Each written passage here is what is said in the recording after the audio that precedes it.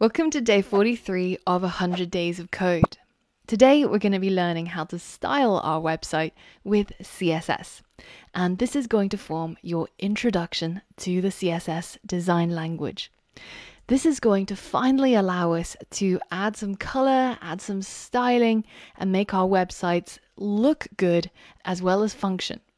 We're going to be using these skills to upgrade our CV to a personal site where we can potentially keep our portfolio and also a record of all the projects that we've built before.